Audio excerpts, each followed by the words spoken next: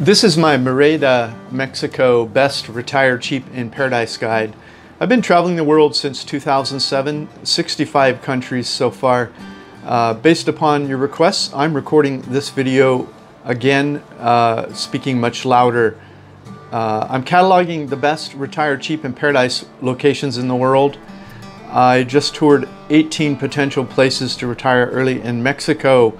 That was actually in 2018. I visited them in this order from start to finish: Mexico City, San Miguel, Guanajuato, Guadalajara, Chapala, 𝐕𝐚𝐠𝐴, Puerto Vallarta, Morelia, 𝐕𝐴𝐝𝐶𝐜, Querétaro, Cuernavaca, Puebla, Oaxaca, San Cristobal, Campeche, and Merida.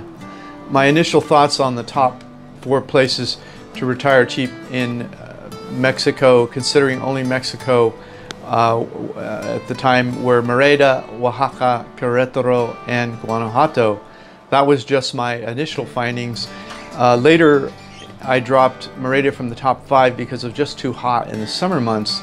Click the link in the notes below this YouTube video to get my updated best places to retire in Mexico for cultural explorers, action adventurers, and rural self-reliance.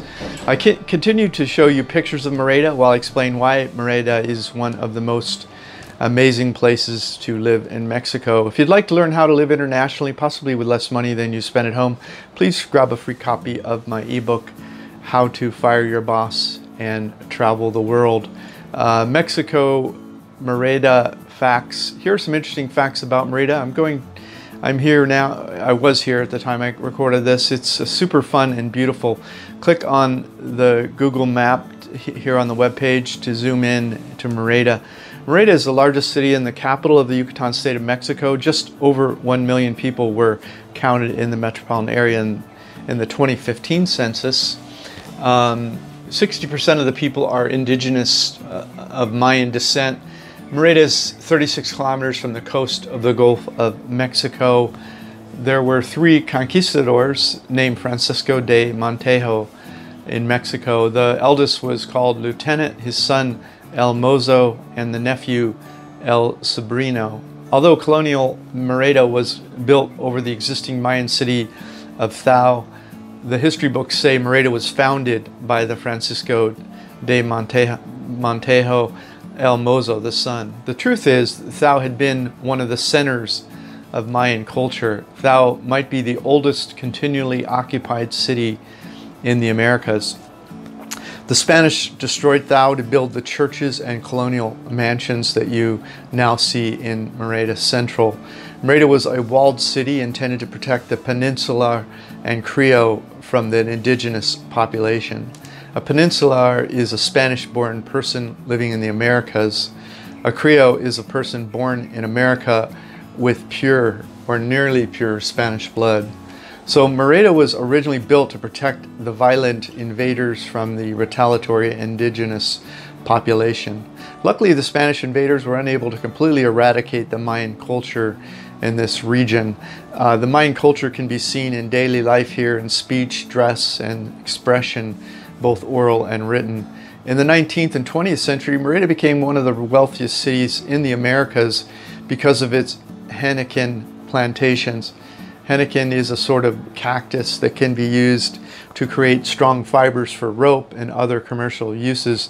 The wealth created by this industry can be seen today in the mansions along Paseo de Montejo.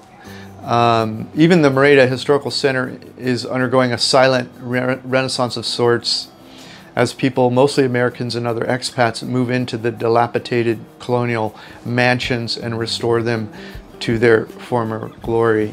Merida is in the 𝐶𝐻𝐻 crater. A large asteroid about 12 kilometers or 7 miles across hit the Earth about 66 million years ago. It created a crater that is almost 150 kilometers or 93 miles wide and 20 kilometers or 12 miles deep. The force was the equivalent of several million nuclear weapons, and it caused an impact winter that stopped photosynthesis on Earth and caused mass extinction. 75% of all species on Earth vanished from that impact. Okay, Merida free Old Town walking tour. If you come to the link below this YouTube video. You'll find on the webpage everything I'm talking about, plus a number of other videos you can watch. There's a Merida free Old Town walking tour and video and map. Watch the video if it looks fun. Take my free walking tour. I won't say too much more about it. If you're interested, just click below. If it were not for the hot summers, this would be my favorite place to live. But more on that if you want to read the best places. Also a link for that. There's also some guided tours here. If you're not as ambitious as me in research and you want to just go on guided tours, my 5 recommendations are here for that. And then there's also a Pink Lake video tour. While you're in Merida, there's a city nearby. You can go see the Pink Lake. It's very popular, especially for Instagrammers. There's a video of that and directions on how to get to that nearby city and what it costs to take that tour. And then from Merida, there's my self-guided Cheap Bastard tours. If you're an adventure store, you should try one of my self-guided Cheap Bastard tours. The cenote tour. There's a video here. Watch it if it blows your mind like it did mine. You can go on this tour. It's $13, and that's just for the transportation and entry into the cenotes. Merida best restaurants, street food, and surprise experiences. There's a video here for that. All of our favorite restaurants, places to shop if you like to cook, and all that's on the video. We've ate in quite a few places. These are our favorites. Don't eat bad food. Come watch the video and eat in these places. Best Merida nightlife bar hopping tour. There's a video of that also. Click the video, watch it if it looks fun. Take it. The city center is beautiful and safe both in the day and night. This area that we're recommending for a newbie in town is quite safe. It's well lit, and we recommend you taking the night tour. Just watch the video. If it looks fun, click the map. There's an interactive Google map for it. There's also our picks for the best and cheap hotels. As you know, I'm very cheap. I don't like to spend a lot of money, and I travel all year. So I'm not the same as somebody who takes 2 weeks off. I go home 2 weeks of the year, and the rest of the year I'm traveling, and so I can't afford typical prices. And so if you're cheap like me, you'll definitely want to look into my tours and all of my ideas. Then there's Merida flights, buses, and trains, all on the webpage below this YouTube video. We took the auto bus from Campeche to Merida, Mexico. You can right-click on the webpage to get a Chrome translation into English. Took 3 hours, 140 pesos per person. And we came to Merida from Campeche. There's a couple of other bus tour companies, links provided. If you're traveling through Mexico like we did for a year, I guess it was less than a year, maybe 8 months. Then on the ground is cheaper, and you don't need to fly everywhere. Plus, you won't see the country if you're flying everywhere. Then there's the Merida International Airport that you can fly into and take an Uber from the airport to your home. Takes about 20 minutes and costs 70 pesos or $4. There's links for that. Flights, international or domestic. As I say, I always use Skyscanner for domestic and international flights. It works best if you give it a range of dates so it can find the lowest airfares in any given month. If you have the freedom like we do to take the lowest airfare, then in any time during a 1 month period, you could literally save 30, 40, even 50% on flights. There's still a train through Copper Mountain, but it does not go to Merida. So with respect to trains, Merida, that doesn't really make sense. Okay, getting down to why you came to this video, Merida as a retired cheap place. Let me talk about the livability factors of Merida. These are the factors that I use to decide if I could, if I want to live somewhere. I call them my livability factors. Livability factors, food choices, walkability, internet reliability, social considerations, cost of living, things to do, real estate prices, weather, and expat opportunities. Merida desirability score. Merida has my highest desirability score. Merida is presently in first place at the time that I visited there. for Retire Cheap in Mexico. And my other top 5 were Oaxaca, Querétaro, and Guanajuato. If you like to learn, you know, all the stops in Mexico, subscribe to Vagabond Buddha. Come to the webpage and see all the Mexico Retire Cheap reports. Walkability. Hi, Merida is a totally walkable place. It doesn't have as many pure walking streets as other places, but it's still compact enough to live without a car. And on the I think Thursday through Sunday, they block a lot of the streets around the square, and it's only people. It's just quite charming way to live. Internet reliability. The Wi-Fi in our Airbnb was 17.1 megabits per second down and 2.1 up. That is the wireless connectivity within our room at the Airbnb we stayed at. Food. Hi, the food diversity is great because there's a strong foreign currency here chasing a diverse food palette.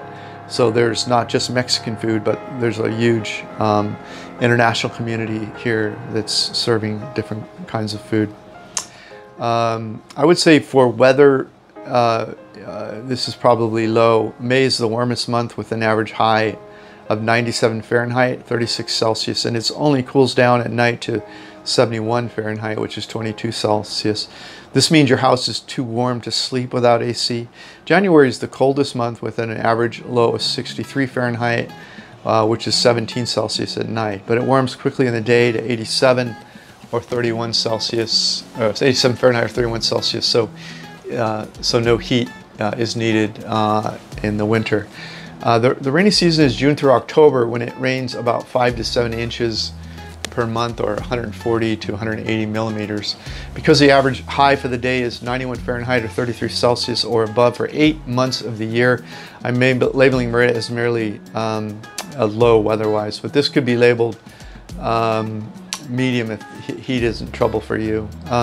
Things to do. Hi, it's 40 kilometers from the beach. There are cenote days everywhere, and you're just a few hours from Cancun, Playa del Carmen, and Tulum.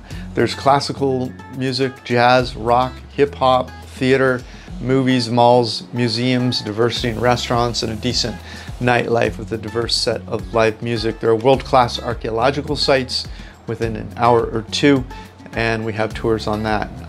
You can watch the videos and take those if you want. If you're here, you can speak directly to landlords, and I guesstimate you should be able to get a decent apartment somewhere between about $425 and $625 for a one-bedroom apartment in the Old Town area of Merida. There's a cost of living table on the webpage. You can come look at it, and it ranges from a backpacker type all the way up to someone like me who likes to rent a furnished one-bedroom. You're going to run about $500 to like $1,100 per month to be in Merida, Mexico, in terms of cost of living. The table is just my notes from my time of being here. They're for one person and does not include alcohol, tours, or extras. I do not guarantee these prices for everyone. These are just my notes from when I was here. Your lifestyle is going to determine how much money you spend. You could easily spend 10 times as much or less than this depending on your lifestyle. So you really need to do a site visit to firm up your numbers. For information about how the cost of living table works, there's a link below it. Click that to read how to decipher what it means. And then you can also go to numbeo.com for individual things, and like if you're curious about what something that you buy every month costs, you can go to Numbeo, and Numbeo for Merida, and find out what that costs and add that to your monthly costs. Please subscribe here or on our YouTube channel or on Vagabond Buddha if you'd like to receive the cost of living estimates for our next stop in Mexico or for other countries in the world. There's already over 50 Retire Cheap reports on vagabondbuddha.com. This is Dan of Vagabond Buddha. Thank you for stopping by. The world is your home. What time will you be home for dinner?